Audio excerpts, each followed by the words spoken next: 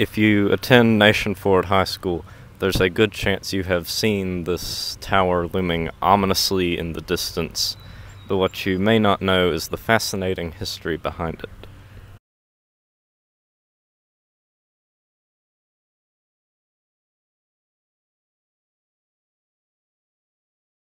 Although it now looks out of place amongst the rows of cookie-cutter houses surrounding Nation Ford High School, this tower was once the epicenter of a massive scandal which ultimately led to the foreclosure of an entire theme park and essentially ruined one man's entire career.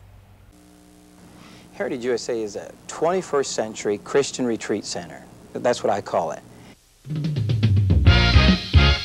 Celebrate with us, it's a new beginning. Celebrate with us, it's a winning year.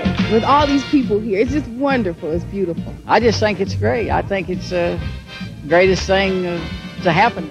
Yeah, we just love it. It's just everything for everyone, and just the atmosphere here is just terrific. This is my favorite vacation place. The Heritage USA theme park became the crown jewel of televangelist Jim Bakker's P.T.L. empire, with P.T.L. standing for Praise the Lord.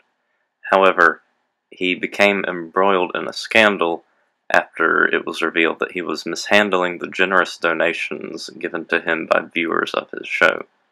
He also became discredited after an apparent affair involving this woman, Jessica Hahn, who was employed as a secretary of his church.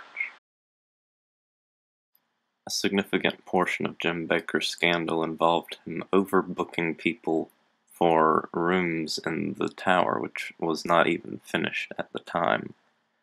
However, he still kept their money, and when it all came into the light, the tower was never even finished at all, and it has been stuck in this unfinished state ever since. Heidi, a very dramatic day here at the federal courthouse in Charlotte, North Carolina. Really the culmination of what's become a national soap opera. The story of the country's most powerful televangelist caught up in a sex scandal, charged with defrauding the viewers of his P.T.L. network. It all ended with a shocking conclusion earlier this evening.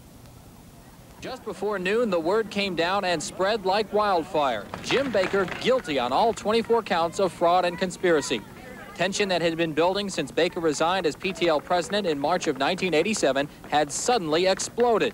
In the courtroom, Bakker remained emotionless, while wife Tammy Faye quietly cried. After the fall of P.T.L. Ministries, the church building itself became home to Morning Star Ministries, which now owns both much of the former theme park and the tower. However, much more remains of the P.T.L. property than simply the tower and the church building.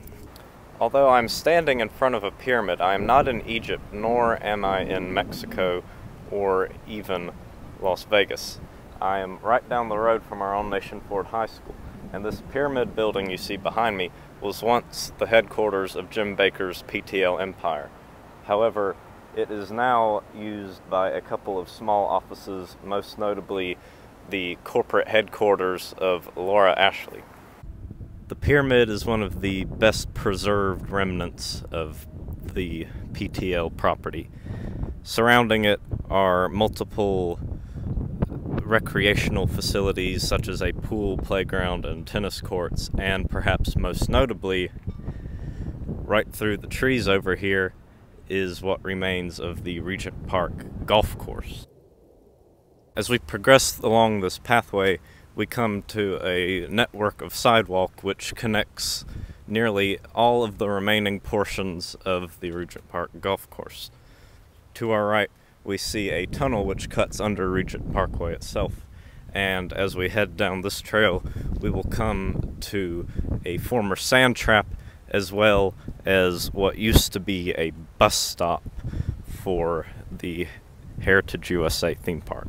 The bus stop has not escaped the clutches of local graffiti artists, but it is nothing compared to a small utility shed just around the corner on the other side of a small pond, which, in addition to having its roof removed from its foundation, has been absolutely ravaged by graffiti and vandalism.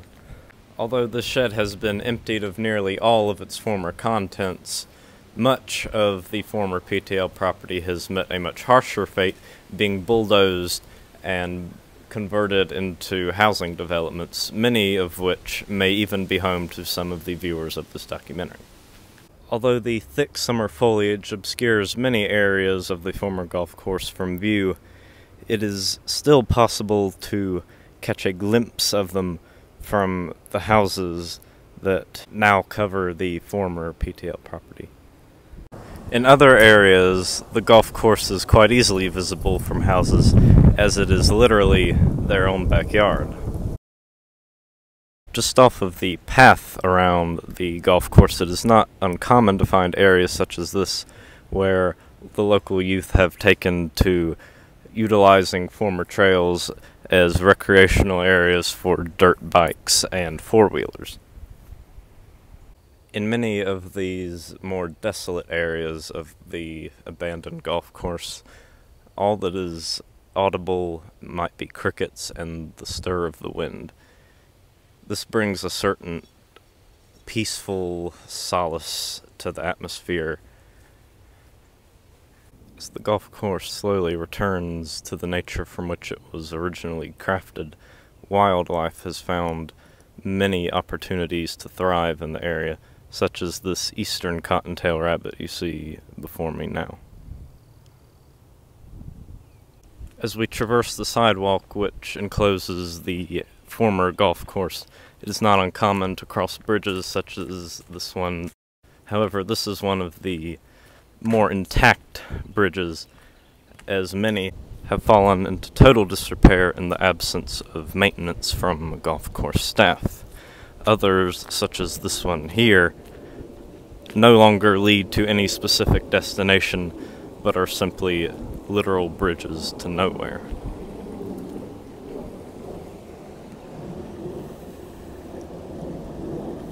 This peaceful grassy field still very much resembles the golf course it used to be, but even from here, the tower is still visible in the distance, an ever-present reminder of how the wrath of God can easily strike down a man, even one as powerful as Jim Bakker.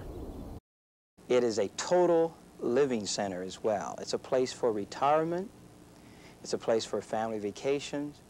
It's a camp meeting grounds. Is a place for crippled children center. It's a girls' home for unplanned pregnancies. It's a street people center, Fort Hope. It's so many things that it's hard to just say in one sentence what it is. Hahn says the guilty verdict should prove to Jim Bakker that he's not God, but just Jim.